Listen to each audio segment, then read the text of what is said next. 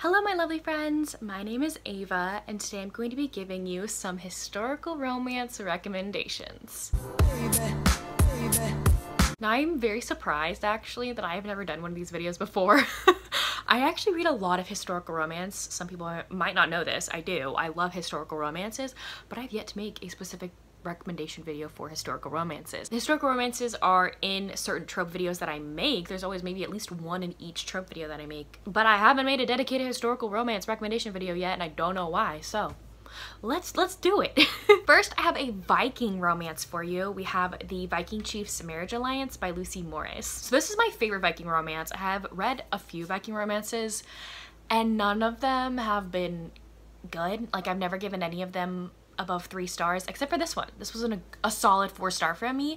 This is about our heroine who was married to a evil, cruel, very older than her jarl. She's a widow now and his sons are wanting to marry her, like his sons from his first marriage, and she's like, no, I'm not gonna have that. I'm never gonna get married again because I never want to be under the foot of a man ever again in my life. And so she runs away with like everything she holds dear to her, and she gets on this longboat and sails away with other people. The hero of the story ends up saving the heroine because that longboat ended up crashing, and he takes her to his, I don't know what it's called, a clan? Tribe? I don't know the terminology, I forgot. But he takes her to where he lives with all of his people. He's the chief of this area, obviously, and he has been told by the ruler of this land that he needs to marry her for some reason. You figure out why when you read the book. And the two of them don't like each other. He thinks that she is this stuck up, snotty, rich girl, and she thinks that he is this judgmental brute of a man. So this is very much an enemies to lovers romance. I really liked the Viking parts in here. It was very realistic. I feel like Lucy Morris did a lot of research for this and it paid off a lot. So if you want a good historical romance with Vikings in it, please pick this one up. Next, I actually have a Christmas related one. This was in my Christmas recommendation video. So if you want to read a Christmas historical, I have Charming the Runaway Duke by Maggie Dallin. This is actually a closed door romance, but there's no door to be closed, if that makes sense. So like they don't even get in a situation where something would happen, you know? It's just a cute, wholesome romance, you know? It's a sweet romance. So this is about Lady Amelia, and she has been betrothed to this guy, the Duke of Harlow, for a couple years, but he is not in England. He like travels around the world and he never comes home, and she thinks that he's never going to fulfill his promise of marrying her, and she's never met him before. Like society, the Ton, claims that he is running away from Amelia and that he's a runaway duke, and so there's like some scandal around her, and like no one really wants to be around her because they think that the Duke is running away from Amelia for some reason, when in actuality the Duke just doesn't know if he was ready for marriage or not, so he hasn't been brave enough to go see Amelia. He thinks he's finally ready, and so he goes to the house that she's staying in. She's staying in her, I believe, her cousin's house with her aunt, and he is pretending to be like a lowly servant, so that she doesn't judge him off the bat. So he wants her to like him for who he really is, so he puts on this facade to pretend to not be the Duke because he wants to see if she can love him for who she actually is. And then he starts to realize that she's falling in love with the facade that he has put on, and he is in trouble.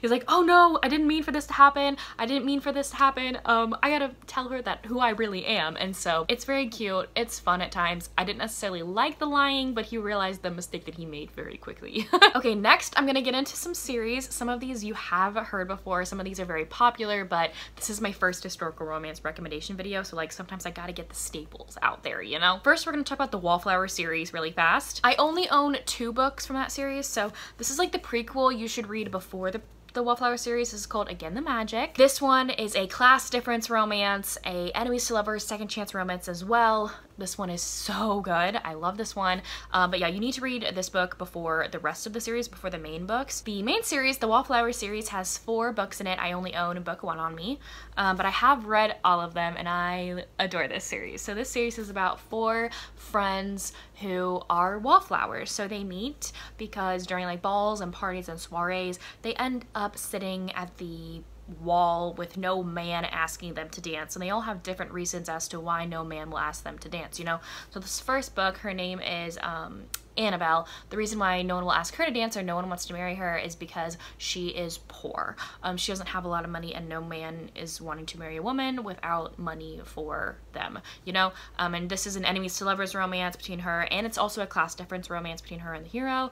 The second book, which is It Happened One Autumn, is a romance where the heroine is American, and no one really wants to marry an American in British society, and it's a hate to love romance between her and this very well-to-do guy. Like, he is very high in society, and they don't like each other at all, but they cannot fight their attraction to one another. And then the third book in this series, Devil in Winter, about a heroine who is very well-to-do in society, but no one wants to marry her because she's very, very, very shy and sheltered by her family, and she has a very severe stutter, and men make fun of her for it. But she gets in a marriage of convenience romance with a villain from one of the different books because she needs to escape her abusive family. And the last book in the series, Scandal in Spring, is the romance between an American woman who is the sister to one of the girls, the other American woman I talked about. She's the sister to her. It's her romance between a childhood childhood enemy that she had that also travels from America to England. And he has been pining over her for years,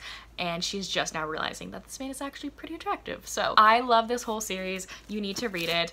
They are so stinking good, and there's gonna be another Lisa Kleypas series on this list later on in the video. The next series that I have to talk about is the Sinclair Brothers series by Donna Fletcher, the first one being Return of the Rogue. So there's four books in this series. I only have 2 of them. I have book 2 and book 3. Book 3 and book 4 are my favorites.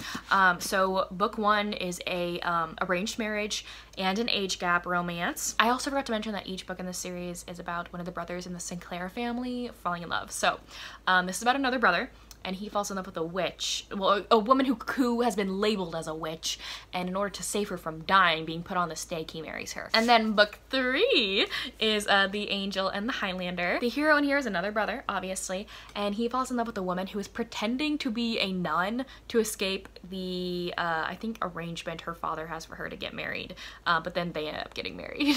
This one and book 4 are top spots for my favorite in the series. I think the next book, I think it's called The Highlander's Forbidden Bride. I love this one. This one is about the brother that has been missing throughout the entire series, so you need to read these books in order, and his romance with his sworn enemy's daughter. It's so good. It's so good. These are Highlander romances. They're very entertaining. They're very fun. I adore them, okay?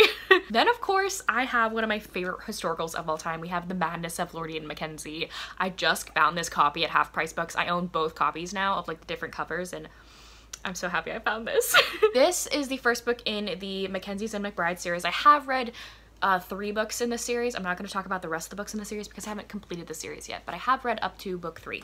But this one specifically is so good. Everyone who reads historical romances needs to read this book at some point in their life because it's so good. So this is about Ian, and he overhears one of his colleagues talking about how he's going to propose to this widow, this woman, but he's actually like not going to be faithful to her, and he's like, oh no, I have to go find this woman now and like tell her what's going on. And so he goes and finds her, and then right when he sees her, her name is Beth, he is completely enthralled by her. He's like, he tells her what happens. He tells her what this guy's gonna do to her, and she's shocked, and he's like, that's okay though, because I want to be with you. Can I be with you?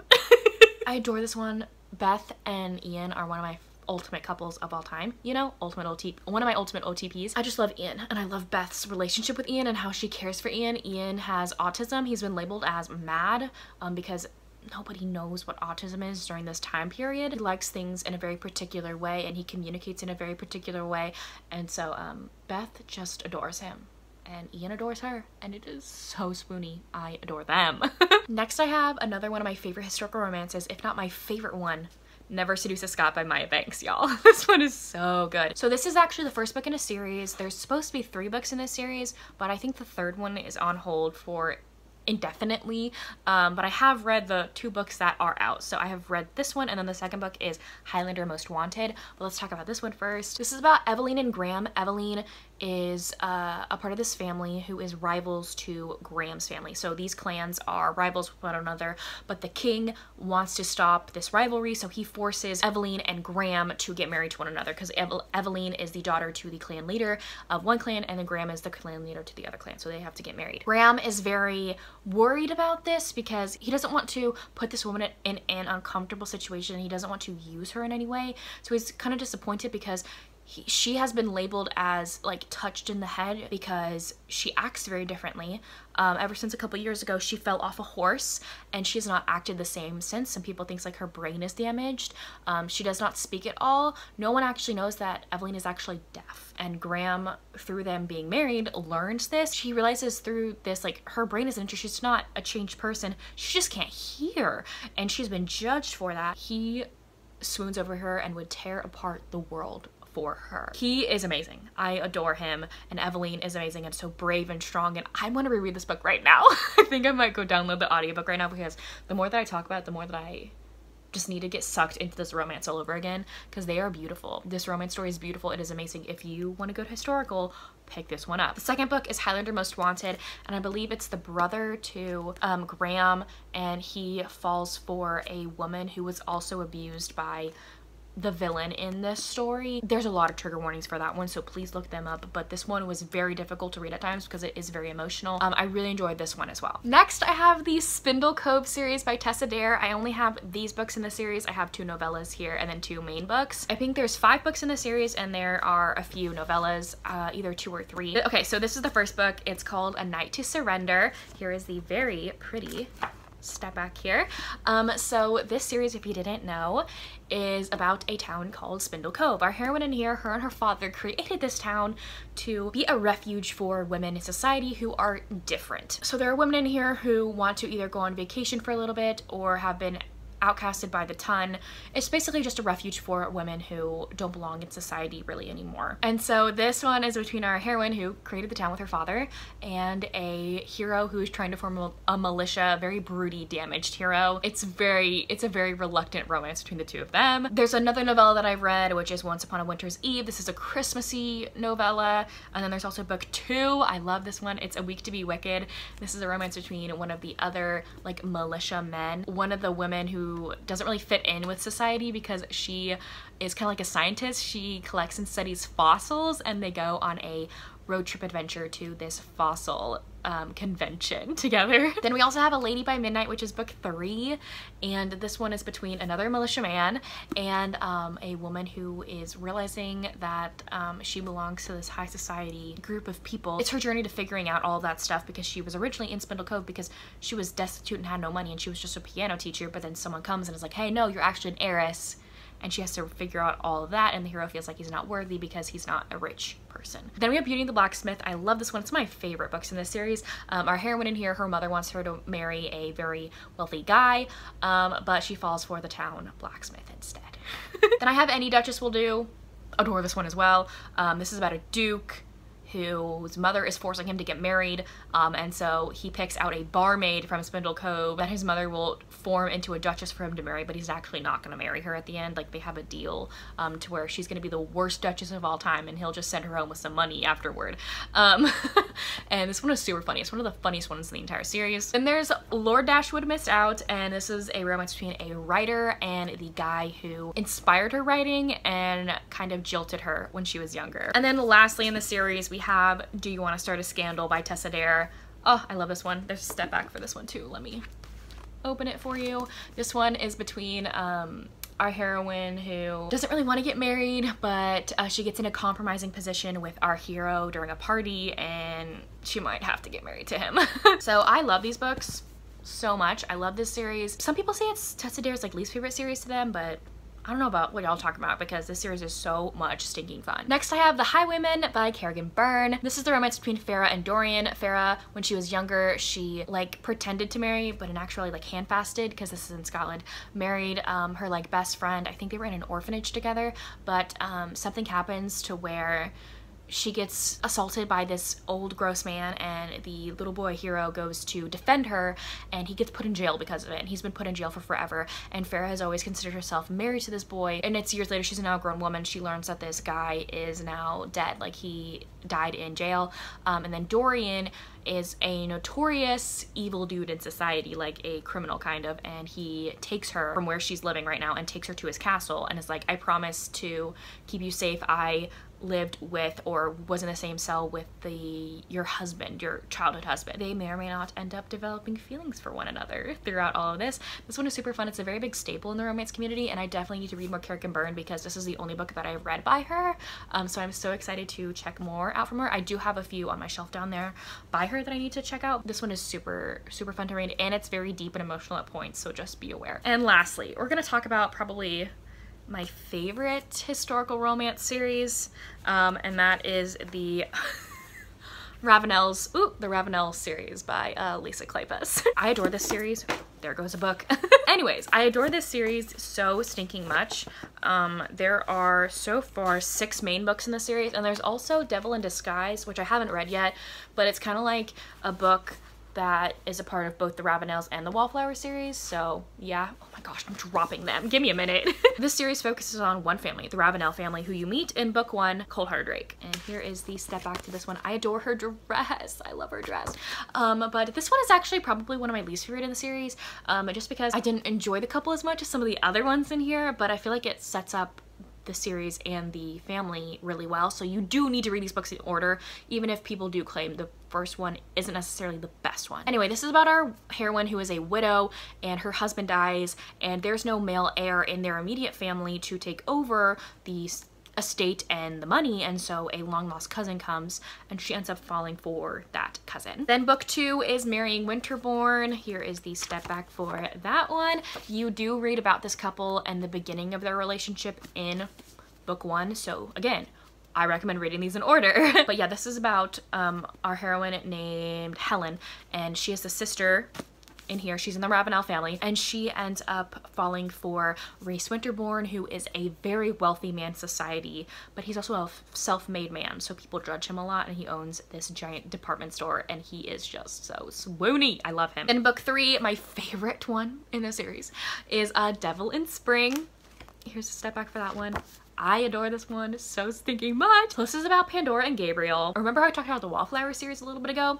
So Gabriel is actually the son to one of the couples from the Wallflower series, so I recommend reading the Wallflower series before this one. Lady Pandora, she doesn't want to get married. She just wants to make board games and make her own board game company, but she ends up getting in a compromising position with Gabriel at this party. Like, she drops something and her hand gets stuck in like a settee, you know, like in a chair, and Gabriel like walks past the room and sees her stuck and it's like, oh, okay, I'll go help her, and he gets stuck too, and these men come by and are like, oh, what are y'all doing? And Gabriel's like, oh no, you're ruined, like my duty now is to marry you. And she's like, no flipping way am I marrying you. I don't care if I'm ruined. I'm not doing that. And Gabriel's trying to convince her to marry him because he's trying to do the right thing. And he just becomes this sweet, caring man towards her. Pandora also has a disability. They had a very abusive father. He beat her so bad one time, and she is deaf in one ear, and so she often experiences vertigo and is very clumsy because her balance is off-centered. And people make fun of her because of her a book just fell. People make fun of her because of her clumsiness, when in actuality she just has a disability that nobody knows about, and Gabriel is so sweet to her about it and so accommodating and will listen to her all day long about it. Next is book 4, which is Hello Stranger. Here's a step back for that one. This one actually is not my favorite in the series. This one, or book 1, might be my least favorite. I just didn't care for this one that much. This one is about one of the Ravenel's family members and him falling in love with a woman doctor, which was very cool. Their romance just didn't really float my boat as much as the other ones, but again, you should probably read these books in order. So book 5 is Devil's Daughter, and this is the step back for this one.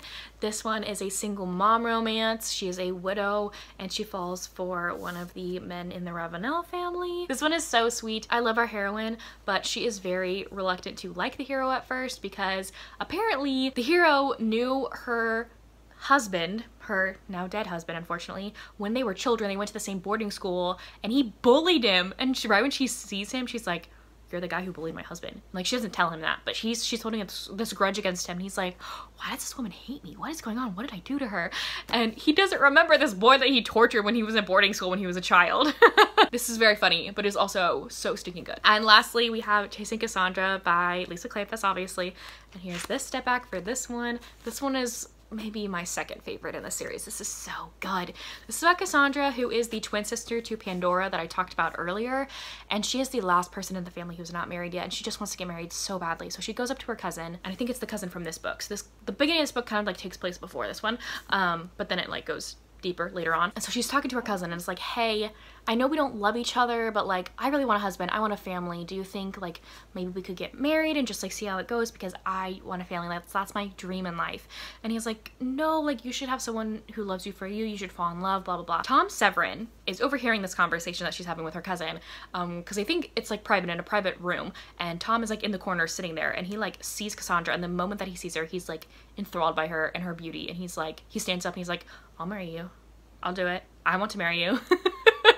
And he's so cute and sweet, but Tom is also very stoic. I believe it's not like explicitly stated because this is a historical romance book and they don't know the terminology during this time. It is believed that he is also possibly autistic, because he does not deal with his emotions well, and he claims he only has 3 emotions. He is not able to love. So he tells Cassandra right off the bat, I'm not able to love you, but I do think you're beautiful and I want you to be mine. And so Cassandra and Tom get into a relationship together and possibly get married, and Tom maybe even realizes, oh, I maybe can love somebody. So yeah, I love this series so stinking much. Please read that. So there you have it. Those are some historical romance recommendations for you. Please let me know down below if you have read any of these books or if you plan to. And if you have made it this far into the video, leave me a woman in the woman in the dress emoji, like the dancing emoji, or any woman in a dress emoji, because a lot of these women have beautiful dresses. So anyways, thank you all so much for watching. I will see y'all soon in my next one. Bye y'all.